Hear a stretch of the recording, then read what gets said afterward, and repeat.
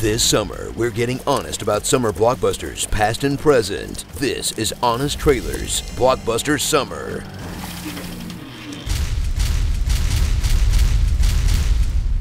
From Disney, and the guy who shot Die Hard, comes 3 action scenes stacked on top of each other under a trench coat, pretending to be a movie.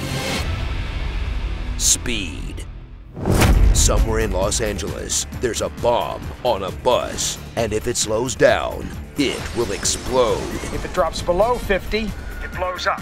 Exactly. If we slow down, it'll blow. Yes. The city bus rigged to explode if it slows down. It's not that complicated. You gotta stay above 50. We know. You tell that wildcat behind the wheel not to slow down, though. It's called Speed. We get it, okay? Moving on. We went over the rules.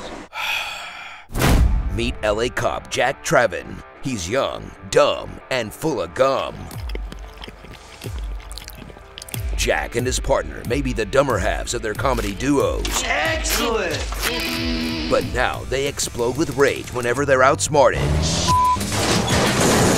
Nothing worse!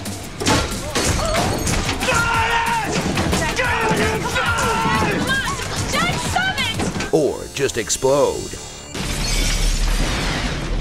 They're up against Howard Payne, one of the great phone-based villains of the 90s. I got your attention now, didn't I, Jack? You've probably got no f***ing idea what I'm talking about. This is bullshit. Do you have any idea what I've done? You hang up on me again, I'll gut you like a fish. That was unpleasant. Don't let it happen again. Dennis Hopper thrills as the Joker without the makeup. In such a convincing madman performance, you won't even question why he holds the phone all weird. Sure, a bomb injured his left hand, but it made his right ear go deaf?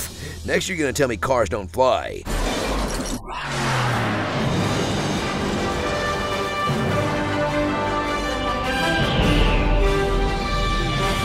Climb aboard a bus full of people who either just found out they're going to die, or that's just how everyone looks when they're on a bus.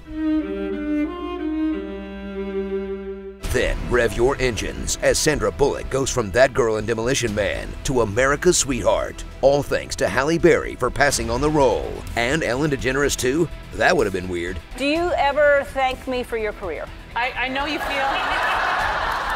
Sandy will shine as a woman who does her best to keep the bus above 50 while keeping the chemistry above 0 with the human equivalent of a Zen rock garden. I don't care what the speedometer says. There's no way the bus is doing more than 30 tops. And I'm so much smarter than this movie, which isn't really saying much. I'm gonna go home, have some sex. Forget the romance. This film is all about the action. And you know things are gonna go fast. But when things get in the way of going fast, Oh my God! There was no bid, it was full of cans. Are you sure? the only solution is for those things to go faster. Speed up! Punch down the gas pedal. Floor it. What? Huh? Floor it! I'm gonna speed it up. Make it jump the track. This is really stupid. Jack? Is any of this possible? No. But also, shut up. This is speed, not gravity. Come on. Come on. Okay, that's pretty dumb too. So ride along for a simple action blockbuster that just plain works, thanks to its likable stars, snappy dialogue from an uncredited Joss Whedon, We're at the airport. Yeah? So? I already seen the airport. and a build and release of tension that's so masterful, even the victims on the bus are caught up in the fun.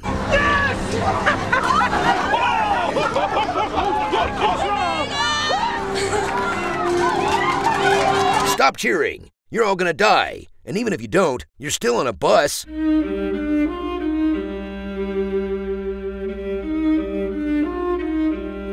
That's better. Starring John Quick, Dennis the Menace, Bird Bus. Sometimes I doubt your commitment to sparkle motion. Buses move pretty fast. If you stop and look around once in a while, you'll explode. 90s gizmos. 90s dancing? Is this really how anyone has danced? Like, ever?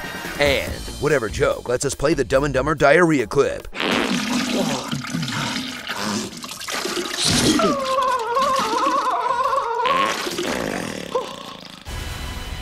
Mr. Woe's Wild Ride. Interactive TV, Jack. Wave of the future. Ha ha ha, huh? It's called YouTube, Mr. Hopper, and you're on it. To fit even more Game of Thrones into your eyeballs, click the box to watch our after show, Watching Thrones. Or if you need to get caught up before the game concludes, check out our Cram It of the complete series. I feel the need for speed. Oh, I am inevitable. I am inevitable.